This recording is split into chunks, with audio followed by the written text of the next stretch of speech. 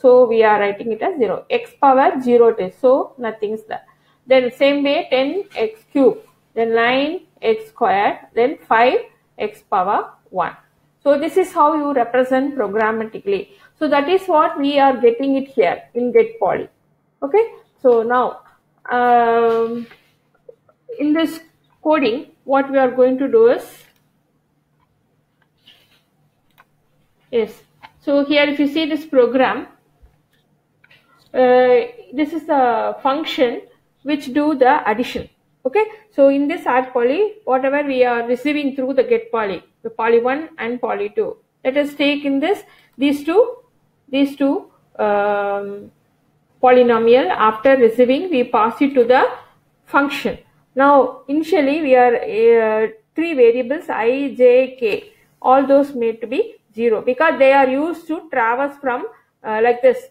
If when I equal to 0, it accesses this. When I equal to 1, this. Then I equal to 2, like this, and so on. So in order to move from one structure variable, array structure variable to another structure, we use that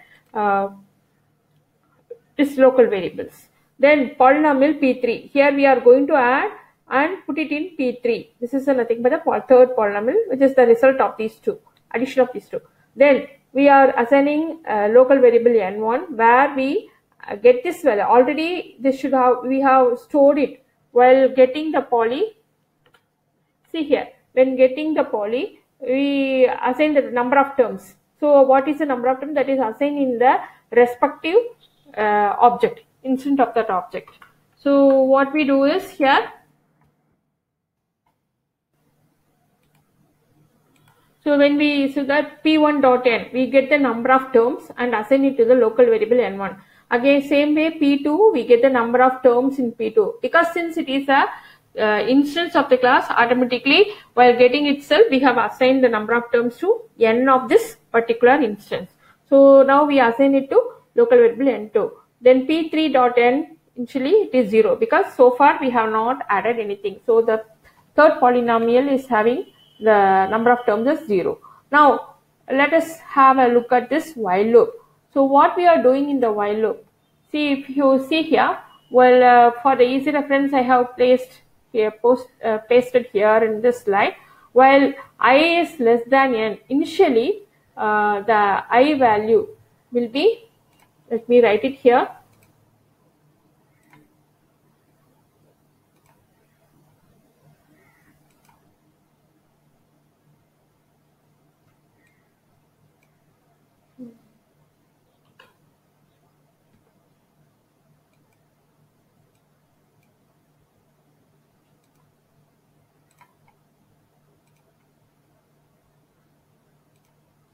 Initially the variable value for I is equal to 0 and then j equal to 0 and k equal to 0. Now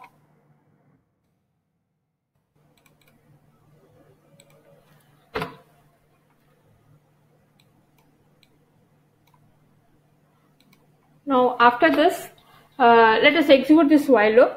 When this while loop is executing, so since I is less than 0, then n is nothing but, according to this, 1, 2, 3, 3 terms. For P1 it is 3. That is what we have assigned in n1. And so n1 is this, and in n2 we have assigned the second polynomial number of terms, that is 1, 2, 3. So that is what we have assigned. Now so in this while loop, while I is less than n1, if you see this, while I is, let me see here, initially, okay, let me write it here, initially I is 0 and j is also 0. Already we have seen that here, I is 0, j is 0. Now n is nothing but here, n1 is 3 and n2 equal to 3. Now this is what according to this statement. Now when you go through here, well I is less than n1, I is already 0, so till it reaches 3, maximum of that, or j is there. So if anything fails, it comes out, the while loop breaks. So let us go through the algorithm. So if P1 is P1 dot T of I, if the first polynomial 0, I is 0 now, power is equal to second polynomial power 0. So if you see in this, here if you see that the first polynomial initially I is 0 and j is 0. So 0, 0. Now you check. This is for 0 is the first value. This is the first value. If the power, this and this are same, what you have to do? You have to add. But here it is not same. So it will execute the else part. Now you check whether the power I, which is nothing but the first polynomial, is greater than this. So this is not. So it comes to the else part. Here the power is less than the P2 j. So j is 0, I is 0. So it is less. This is less than this. So now what you have to do? This will be returned to the polynomial 3. So that is what here we are doing. P2 dot Tj coefficient. Tj is nothing but 0. 0th term of this. Other coefficient at the polynomial P3 la we will write. Polynomial P3 coefficient la. Then here k is also 0, j is also 0 here. So this also power also will be written. So after the execution of this statement, your P3 will be having 10x3. 10x3. Okay. So now here what happens?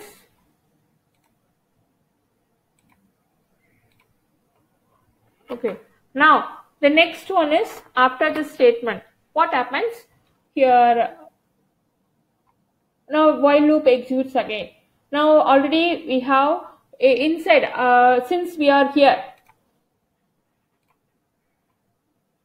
See here we have assigned this value. Now j value is incremented and k value is incremented. So what happens? J becomes, after this j is equal to 1 and k is also 1. As we have added one term in P3, k is meant for P3, j is meant for P2, that is polynomial 2, and I is for P1, which is the polynomial, first polynomial. So after this your variables looks like this. Okay. Now so it is like this.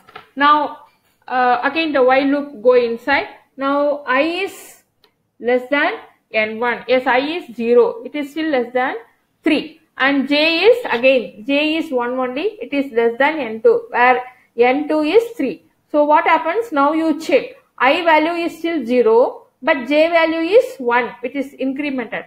So is it 0th term of P1 and 1th term of P2 power are equal? Yes, here these two are equal. X squared, here also x squared. Now what you have to do? You have to add the coefficient of this according to our algorithm. What you have to do is, you have to, if both the power are equal, you are adding P1 and P2 and put it in the coefficient of P3, say, and you write any one of the power, either P1 power or P2, because since both are same only we have added. So that you are adding it to the P3. So in which case what will be happening here?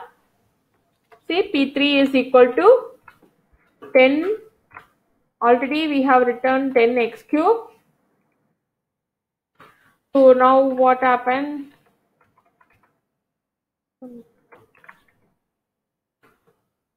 So we have written this. Now 10x cube is written. 5x squared plus 9x squared will be added and 14x squared. Yes. So that will be written.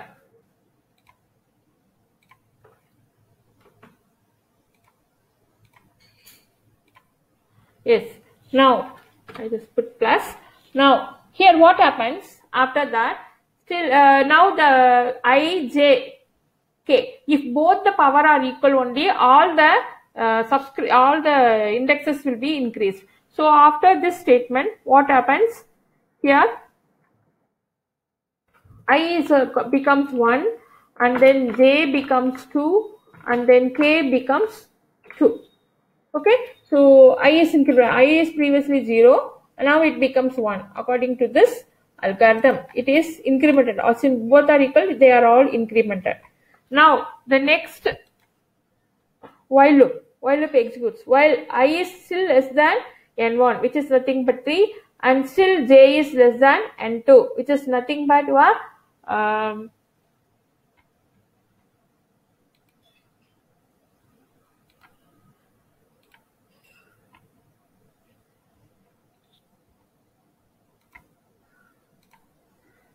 is here. Still it is less than 3. So now what happens?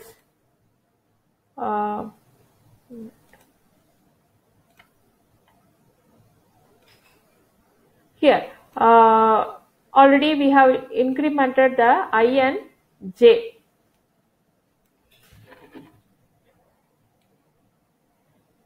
So now again while loop, it go inside the while loop.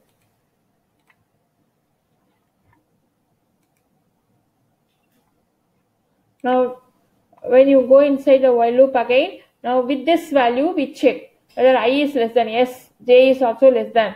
Now here you check what is the value of I and j. I is 1 and j has become 2. Now I is 1, j has become 2. That is nothing but, because index starts from 0, so it is 0, 1, 2. Here also 0, 1, 2. So I is 1 means this term, j is 2 means this term. Now again you check whether both the power are equal. Yes, the powers of these two are equal. So what happens? Again you add these two terms and put it in P3. So after this, what happens? Again P3. Now you put in P3. Here you add the value. So what is that value? 3x plus 5x, it is 8x. Okay, now we have placed that value, added and put it in P3. So after this, what will be the value of ij? Since both powers are equal and we have added, so I will be incremented. All the three variables will be incremented. So j is incremented and then k is also incremented. Now here in while loop you check I is still less than n1, which is nothing but 2. But what happened to the next statement? J is not less than n2. J is equal to n2. So in that case, this while loop breaks. Okay. So total all these things will be break. Now what happens after that? See here in the main program, we will come to this statement. While I is less than P1, I is 2 and it is less than P1 dot n, which is nothing but 3. So what you do, whatever is in the first polynomial, the remaining, which is nothing but I value is now 2. So here I value is whatever it is 2, it is nothing but this.